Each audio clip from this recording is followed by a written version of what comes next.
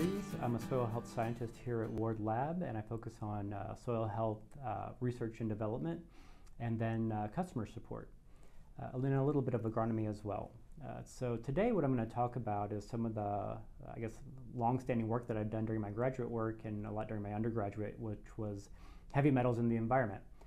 Because we get a lot of questions from growers about heavy metals in their soils and how that affects plant uptake, things like that, or what can they do to remediate the situation. So some of the biggest, the most relevant metals that I get asked about are lead, arsenic, and cadmium.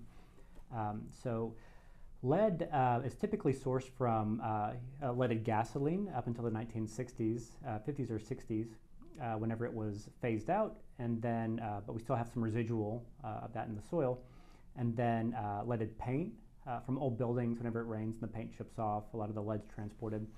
And then cadmium is typically sourced from things like zinc mining or cadmium mining directly because it's used in battery production. But we use zinc in fertilizers, since they share the same column on the periodic table, they have very same chemistry, so once you pull out zinc, it's just naturally enriched in cadmium. So that's one of the issues. Lead and arsenic together, though, specific to ag, has been historically used as a pesticide to treat codling moths in orchards.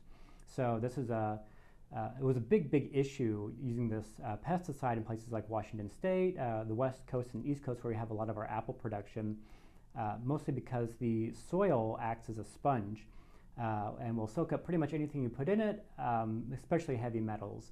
And they did this from about 1900 to the 1960s, when it was phased out and replaced by DDT, which is another problem today. But we ended up with concentrations of about 1,200 ppm lead, and then about 300 to 400, sometimes 700 ppm of arsenic. And a lot of that land was sold for development, and so we have many issues with this, or they're still growing things on them. So we have to look to see how to keep that arsenic and lead in the soil, or remove it altogether and not in the plants and the foods that we end up eating that are grown in those soils. So why are these a problem? So metals are carcinogenic. They're cancer causing for the most part, but one of the issues with lead is that it impairs child brain development. So keeping children away from lead exposure is a grave concern, because they will be affected for the rest of their lives if they have physiological impairments from lead consumption. And arsenic and cadmium both cause cancer. So arsenic is very well known for causing skin cancers because it will degrade the keratins in your skin. And then cadmium will actually replace, besides renal failure, which is the big cancer that it causes, kidney cancer, it will actually replace calcium in your bones. And so it can serve the place of calcium, but not the function of calcium. So then the bones will eventually bend and lose their support. So it's a huge issue with that. That's usually in places that have high amounts of cadmium in the soil, so typically other regions. So for the lead exposure risks in the environment, the EPA has given us guidelines for heavy metals in soils, especially agricultural soils. They have one for residential and then one for agriculture, the limits for these. They're much lower for agricultural soils, naturally, because we grow food on these soils and we don't want to eat metals. So for lead, it's about 200 ppm in ag soils. Arsenic is about 0.11 ppm, and then cadmium is 0.48, so it's quite low. And again, for residential soils, they're much higher. I think for lead it's about 400, if it gives you an idea, mostly because no one's expected to eat the soil or really farm on those soils. But people grow gardens in their backyards, so we still get questions about this quite a bit. Some of the ways that the metals actually become available is soil disturbance is probably the main way. So tillage or development, things like that, industrial activity. And rainwater, so rain events and wind events, when we'll pick up the heavy metals and they'll increase their mobility in the environment and their ability to be taken up by plants. And then with dust carried heavy metals, we get exposed to that through inhalation, which is probably one of the worst ways to get heavy metals into your system, mostly because of the surface area of your lungs. Everything you breathe in is considered to be 100% bioavailable and assimilated into your physiology, so it's best to not breathe in heavy metals. So the uptake of heavy metals by plants is very crop specific and very metal specific. So to give you an idea, so for cadmium, some of the crops that are known to take up cadmium are lettuce, spinach, celery, cabbage, and rice. For lead, lead's it's a very heavy, or I guess a very large atom, so only a few crops can actually take it up. So kale, ryegrass, and celery. There's probably a few other ones, but those are the main food crops. Then arsenic, brown rice, long grain dark rice. Any rice with the dark bran on it will take up arsenic, and it accumulates in that bran. And then ryegrass and lentils are known to take up arsenic as well. Rice also takes up a lot of these, mostly because it's a submerged crop, and a lot of things come into solution in that sort of submerged aquatic system, and the rice will just suck it up and put it right into the grain. So this is a huge issue in developing regions where they eat rice about 4 to 5 times a day.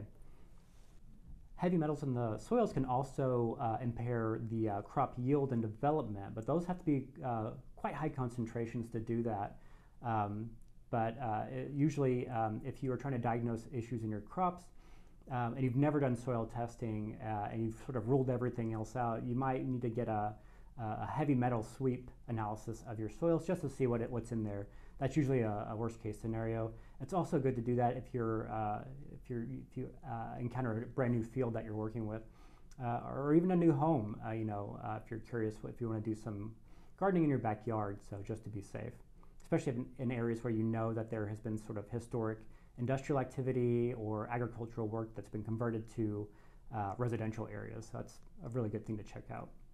There's a few other tests that we use that can actually, what their function is to sort of mimic physiological systems either in plants or humans. So there's one that mimics your gut that they apply to a lot of these metals to see how much is actually incorporated. The EPA does some of these tests. And there's some that we can actually do in a lab, even an ag testing lab. So we can use the micronutrient analysis, which acts as a plant chelator, which gives us an idea about the plant available fraction. We can also use ammonium acetate, which is what we use to determine your exchangeable nutrients, so calcium, magnesium, sodium, potassium. That also works as a plant available indicator of heavy metals, and it's often used for that purpose. You can also do a total digest, which is what a lot of facilities do, which will give you a full analysis of the total amounts in your soil. It's good to have that idea if you expect the concentrations to be quite high. So the most direct question we get, or I guess I get, especially with doing this work, is how do I fix it? So how do we get it out of our soil? The most direct way to remediate heavy metals in the soil is to just remove them. So topsoil removal and replacement. It really just depends on the concentration and the metal. Like I said, not everything in the soil is available for human or plant uptake. It depends on the metal and the concentration and the form it's in the soil. But if the concentration is quite high, especially in residential areas, usually the city will try to find a way to remove it altogether and replace it with fresh topsoil. Fresh, clean topsoil. There's a few other ways to actually take care of this. So if you are near like an untouched meadow or pasture, and you know that there's heavy metals in there, just don't do anything with it. That's one option. If you do have that option, so don't graze it because cattle can actually eat the grasses that are produced on there.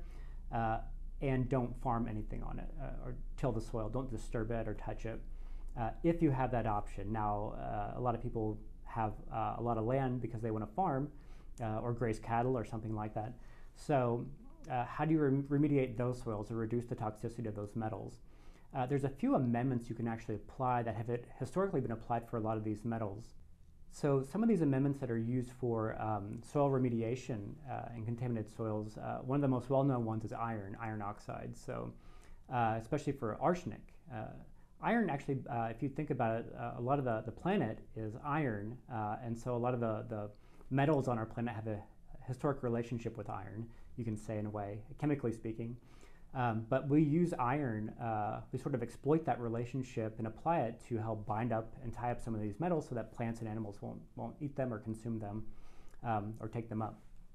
So If you apply ferrous sulfate, which is a lot of what we apply for reducing, sometimes reducing the pH of soil, but also for iron availability issues, iron chlorosis issues, we typically apply ferrous sulfate. We broadcast that. About 0.5% by weight, along with 0.5% by weight of lime, has been shown to be a really good way to remediate arsenic in soils. So that's a kind of a cheap, easy way to do it.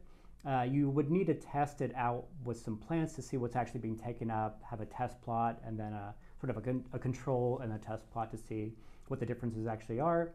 So don't take it with a grain of salt.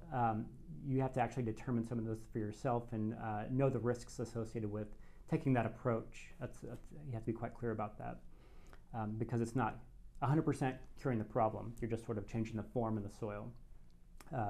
Lime itself has actually been used to remediate heavy metals in soils because you form these insoluble carbonate precipitates. So in rice paddies, they've applied it for cadmium contamination. Some people apply it for lead. It's not typically applied for arsenic though, but if you raise the pH, you'll typically change the form, you'll precipitate things out, and they're insoluble and not available for plant uptake. So that is also a very cheap option that people typically do in ag already.